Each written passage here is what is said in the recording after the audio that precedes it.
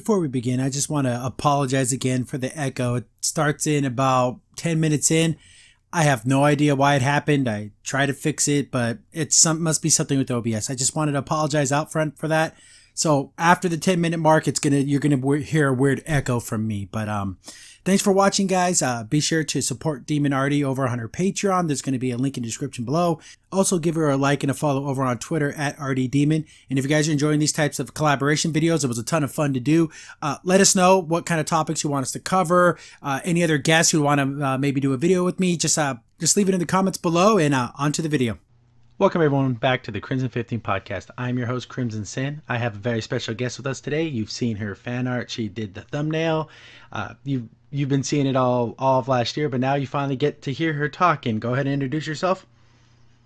Hello everyone, I'm Demon Arty. Nice to meet you. And we're here today because we're talking cartoons, and specifically we're talking She-Ra and what we thought of season 4 and kind of what we want to see in season 5. So for me, season 4, I like the fact that I'm like, 13 episodes, they're going to be able to tell more story and do some more things. But it just feels like they wasted a lot of time, and then they rushed through the end and left us with tons of questions. Like, well, how did you feel about season 4? Like as always. Well, I think it wasn't that bad. If we're like remembering season 1 and comparing to season 4, it's kind of better actually. I think we can see more dynamic and other, but we have the same stupid jokes and animation. Like it's funny, like because like the breaks between seasons, and I watch like other shows like Carmen Sandiego and stuff like that, and then I come back to She-Ra and I'm like, ugh, the art it just hurts my eyes, like especially the animation, because the actual still images, like the line art doesn't look that bad. It's when they move it around does it actually start to look pretty bad. Yeah, maybe it's because of a lot of animation errors or something like that. And I hope in new season we will have like a better animation, like more expensive animation. But who wants to spend money on some cartoons, It's funny because DreamWorks, they make some amazing looking shows, and then She-Ra, which is supposed to, like, it gets all the news, like every website is always talking about She-Ra, but they don't seem to put any money towards it. When they talking about She-Ra, I always see like about something political, but no one's talking about the plot or the animation or characters. Like, I hope you understand me. Oh yeah, because with this season 4, most of the articles were about Double Trouble, and it was always about non-binary this, representation this, never about the character or the actual story, which is kind of weird when you think about it. I mean, it's okay to have a character like that, but you need to write a character, not like I hope you understand me, because I want to say you need to write a character, not like what he represents. Yeah, or something. Story and character need to come before whatever message you want to tell, and I think they wanted to Double Trouble. Where they come from or something. Like, it will be really interesting. Or I don't know. There's no backstory. Double Trouble, like, I can shapeshift, and like, okay, is there any more of his people? Is he the only one? Like, could you imagine an army of these people? They'd be devastating, because you could like infiltrate a whole town and replace everybody. Yeah, it's like, do you remember Hantara? Like, we don't know her backstory. Like, we know she was in Horde and then she like ran away, but why? We like never met her again after like this story about in episode 2. Yeah, they found the ship. Yeah, and bye bye Hantara.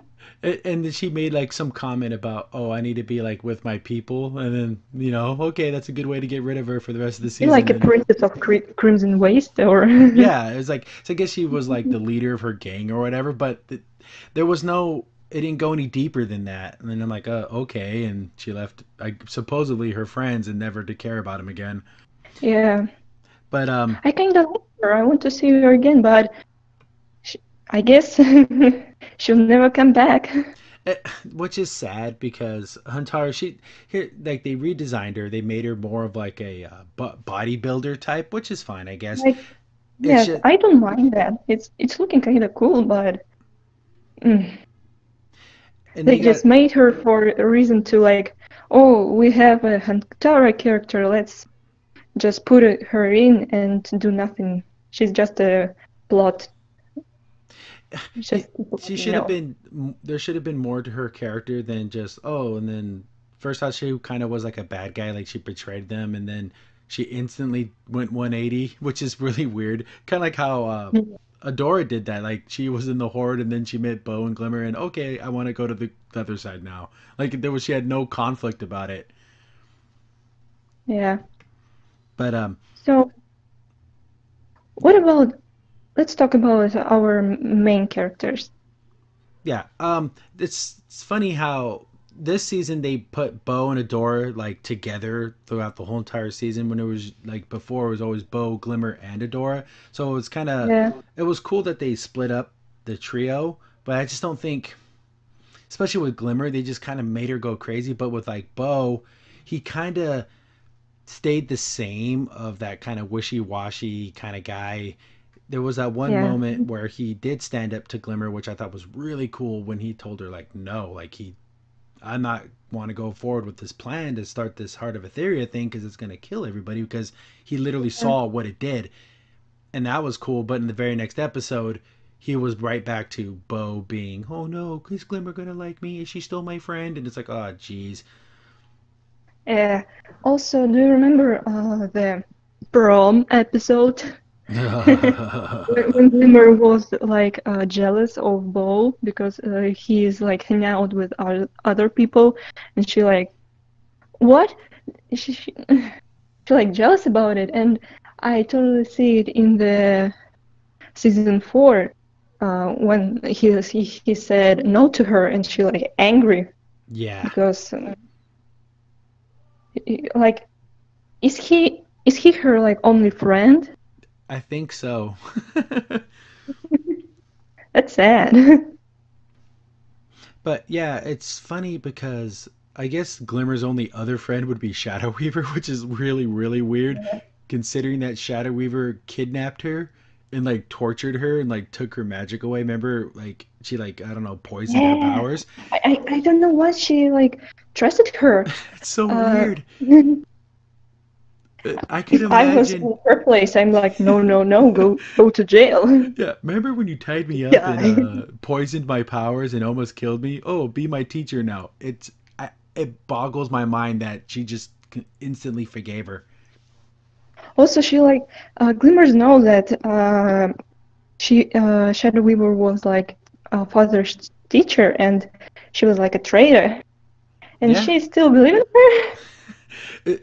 And up to this moment, she thought her father died, and Shadow Weaver was part of the army that killed her father. And far as she Yeah, knows, and like nothing. It. I don't know. Maybe it's just like her hunger for power, and she was willing to yeah. teach her magic. She didn't care. No, I see like Glimmer and Shadow Weaver. They have a lot of similarities, you know?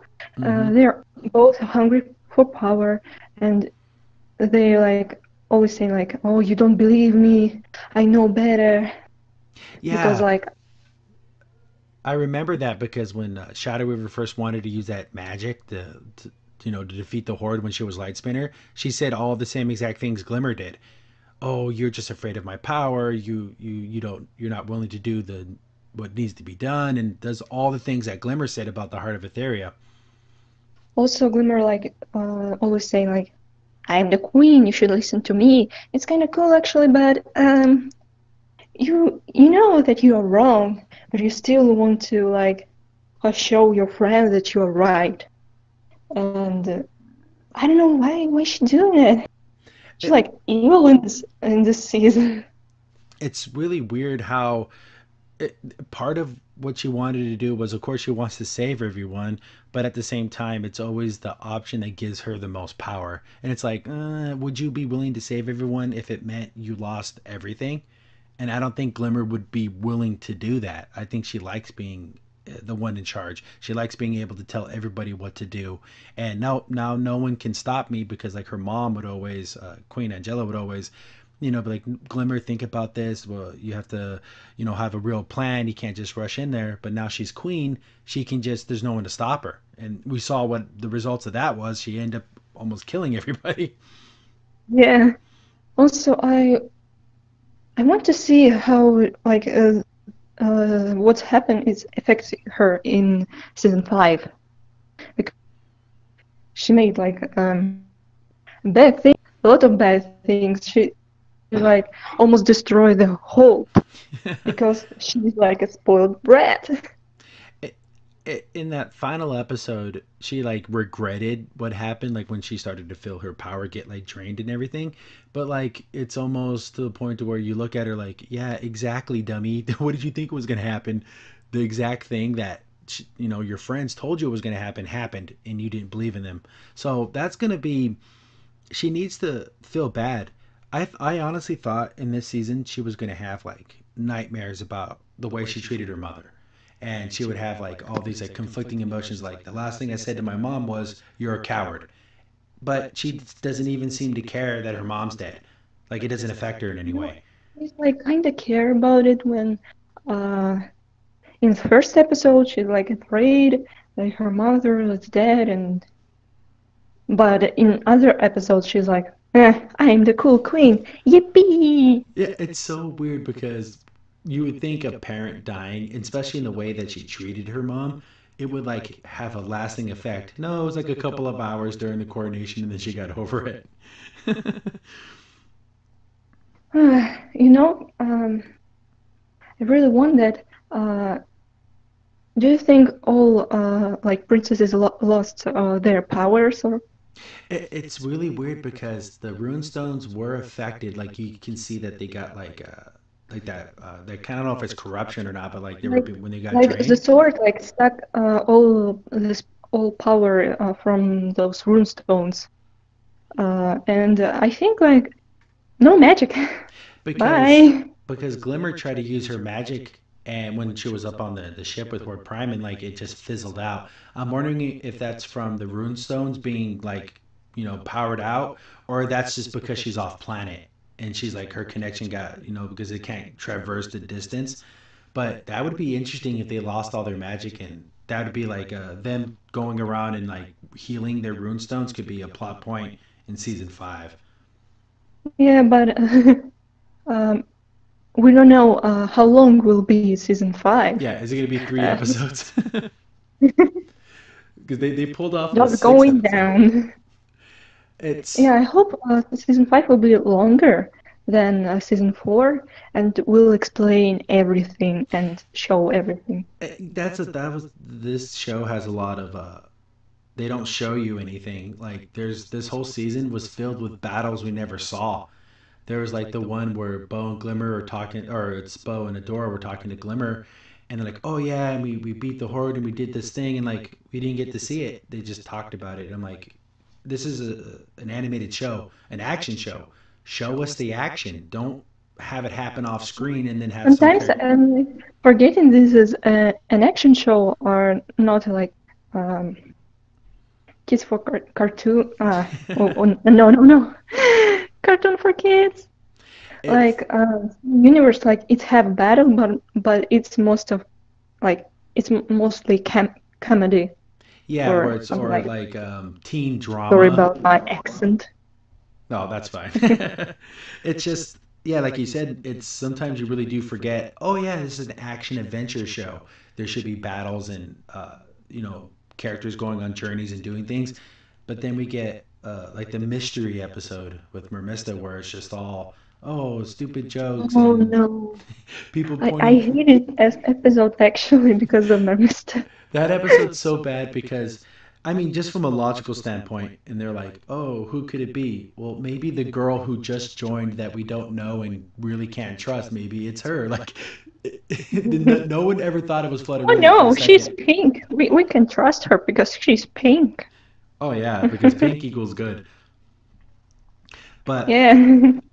so we talked a little bit about Bo, a little about Glimmer. See, Glimmer's up on the, I guess, the mothership with Horde Prime, and I'm thinking to myself, did do you think they rescue her right away, or that's something like she doesn't get rescued to like it's like the season finale where they finally are able to get up there and do like a rescue plan? Maybe they want to like find ways to the cosmos and build a rocket or something like that, like build an army. But Because they it, have Mara's ship, but that's like the only ship yeah, they have, and Horde Prime has what, thousands of ships. There's going to be no way they're going to be able to get up there without getting like laser blasted out of the sky. So like did horde people will like join the rebellion and like with all this technology and Entrapta could like build a lot of rockets because she likes science. Meh. yeah, she'll probably end up building. Yeah, that, you know what? I really liked that gorilla looking mech that she built on Beast Island. Yeah, She needs to build like an army of those things because that was actually pretty cool. yeah, like this gorilla's like flying. Yeah, a flying gorilla. Now that's something. Oh, that's my god. So I still can't, the only logical way is they build some way to get up there, but how much time can pass before Horde Prime just says forget it? Like, I know he wants the weapon, but he doesn't seem like a patient man. He doesn't really seem like someone who Yeah. wants to take his time. I mean, after a couple of days, he's going to be like, forget it, kill all these princesses. Who cares? I'll move on to the next planet. I just want to see how they're going to be able to do that. Yeah. I think about it a lot actually. I'm like, he will be like, oh, I'm very interested. If I want it, I like take it, and or he will be like, if you don't get this weapon, I'm not gonna kill you. I'm gonna blow up this whole planet. Like Because there's deal with the devil, you know? Yeah, it's a very dangerous game because Katra like straight up lied to him, saying, there is a weapon here, but now there's no way to access it. But Katra even said, "Oh, I know how it works, so you can't kill me." And I'm thinking to myself, Katra, he's gonna want to know details, and you don't have any. So I don't know how this girl's gonna pull this off and still live. Do you remember Catherine never have a real fight? Oh no, the closest thing she had to a fight was Tongue Lasher, and even then it was just her dodging and then beating her opponent with one hit. I am so sick of that. Let her have a real fight. She can still win. Just show her get hit a couple of times, and the fight goes back and forth, and then you, as the audience, you don't know who's gonna win. But now if Catcher's in a fight, we automatically know she's gonna win, and she's gonna win easily. And I hate that. This show is like more about feelings and like comedy, but it's not more about action and war. Oh, It's war is this, you know? oh yeah. By the way, there's this giant war that's thousands of people are being killed and everything, and they just don't like when they were in this season when Hordak was walking around with this giant arm cannon and he was blowing up places. They're like, oh wow, that's cool. Like they're marching on towns, they're doing raids, they're doing like war stuff. And, and then it's a good to be friends with friends or something. Oh god, that song. Oh my god, that song. I I while watching that episode, I usually when I do my reviews, I'll watch the episode and then I'm done. I had to stop like 7 times during that episode because I couldn't take it. The damn songs are just ridiculous, and they go on forever. I will never ever watch a single that episode ever again in my life. You know, I think in Shiva, music is actually pretty good, but the songs, oh, Yeah, like the background, like when it's like or what I want to say, like when there's no words, no lyrics, and it's just like music. It's pretty good, but man, yeah. they were trying to be funny, or I don't know what they were trying to pull off, but it was awful. Also, I really want to, like, in season 5, to change the theme song, Oh like the yeah, opening. they I they really want added something new. they changed out people's clothes, like they gave Catra her new outfit, but it's the same animation. There's just like a little like Yeah, palette swap. I'm like, that's so lazy. Give me a brand new opener. yeah. You know, Also, uh, go ahead. oh no, it's like I like how in anime they do that. Like between seasons, like it'll have a brand new opening and a new song and a new animation. And I just think, even though technically it doesn't add to the story, but it lets you know, oh yeah, this is something new. This is a new season. We're starting something different, but Yeah. cheap. Like with JoJo, every JoJo opening is like, wow, the coolest one. It's because they want to wow their audience. They want to show you, like, look what we can do. And I don't really Yeah. think the Shira crew You really know, cares.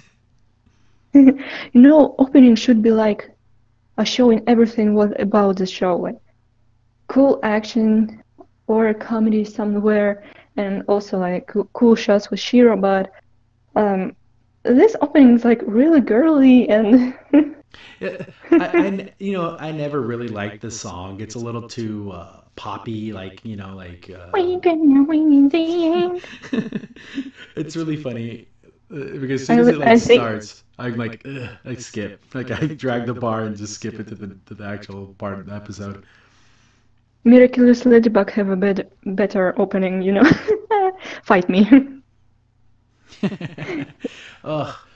But yeah, that'd be cool to see that. So our other main character, which is arguably not a main character, Adora. Oh Um, yeah. I want it's to see about her more. Like I want to see her as a character. Like she's. I don't know. I don't want to say her. I want to like say that she's Mary Sue, but she's really boring. She's like there, and that's it, all. yeah, it's funny because this season was really about Glimmer, and Adora just kind And of was Catra. in Catra, and they gotta stop doing that. You can have character episodes like, oh, this episode's gonna be all about Catra, but not whole seasons. Shira's name is in the freaking title. It should be about her. She should be the hero. She should be the one doing all the cool things that, are the main plot points. But we have Adora who just kind of walks around and gets all mopey about being Shira for some reason on Beast Island. I don't know where that came from. This is season 4. You think she would be over not believing in herself. I mean, she's defeated how many enemies and done so many things with her friends. Then all of a sudden she's like, I don't believe in my power. I'm like, what? Where's this coming Like from? yeah. Also, I want to see her with a new design. You know Um, what? I like uh I like when characters change. Like they gave Glimmer a new outfit. It's kind of like a mixture of hers and her mom's. It looks all right. They gave Catra like this kind of like one arm sleeve looking thing. It's pretty cool. But yeah. that's it. Like no one else changed. I want to see all princes like a little changing or something. I really want to see something new on Adora. Maybe it's reveals that she's like a new like human being or something. Like she's a new character. She's changed because she lost her sword and she like should be.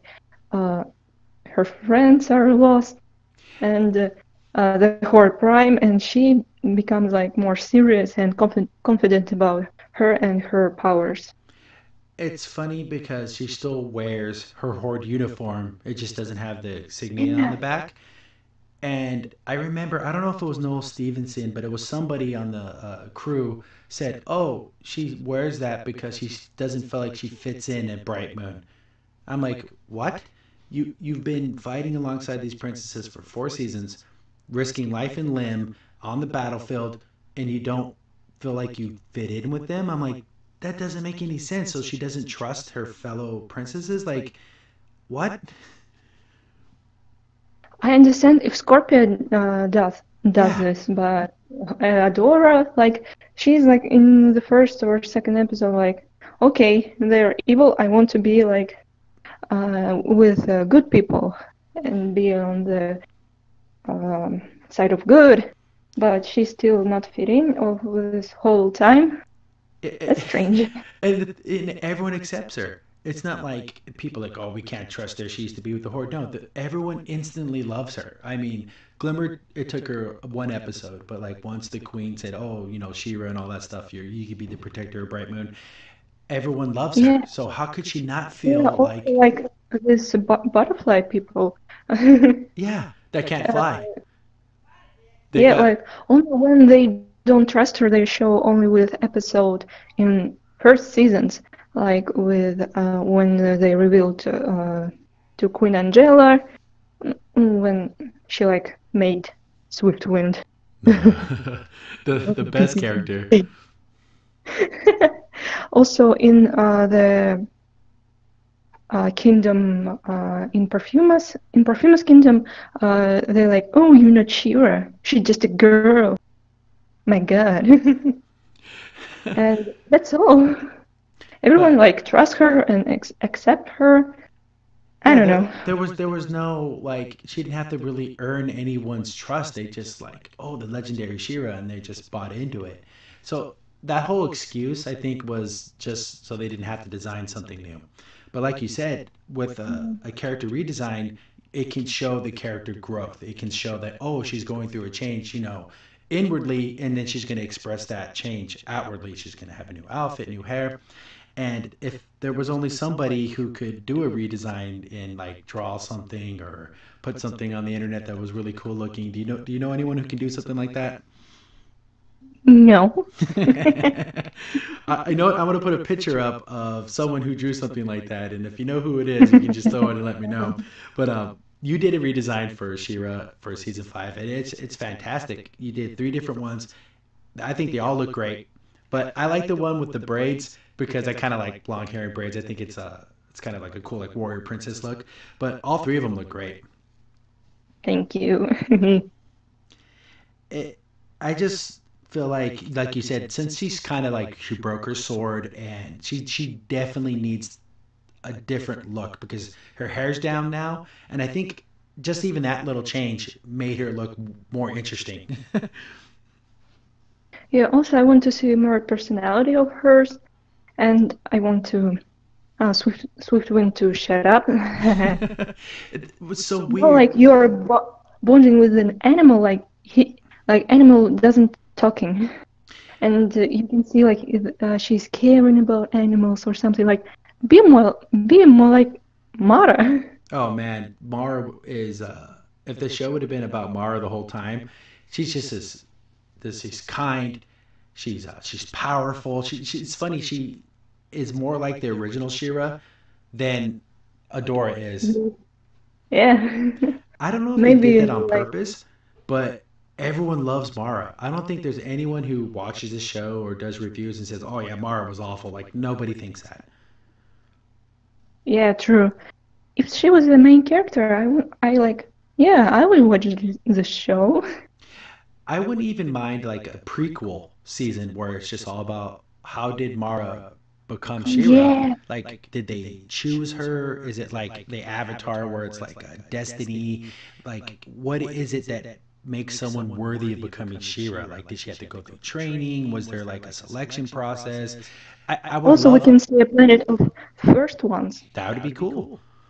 Yeah. See, here's the thing: our first ones Eternians, because if Shira, Adora is the first one. That would mean Prince Adam's the first one. So did Don't they? forget, they don't have the rights to master the universe.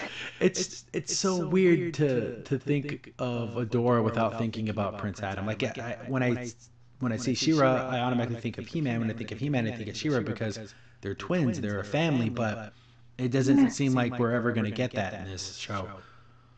In the original, they have a lot of like episodes together. Then Hmm. they help each other. Also, they have like a little vibe of sister and brother. Like sometimes they love each other, but they want to like joking about their self or something, like brother and sisters do. Yeah, like a family, and that I love that aspect of the story, and it's just we don't get that. Or I don't know, like I don't even know if they're going to be able to tease Prince Adam, even if it's just like a voice, like somehow there's a portal, she ends up going back to her home, and then you hear someone say, "Who are you in my castle?" You know, I'm Prince Adam of da da da, and just that alone would just like make my head explode. I would just Maybe love that. not like said anything like, "Who are you? I'm Adam," and like the end. Yeah, like it just End of goes thanks straight to everybody. black. See y'all next year.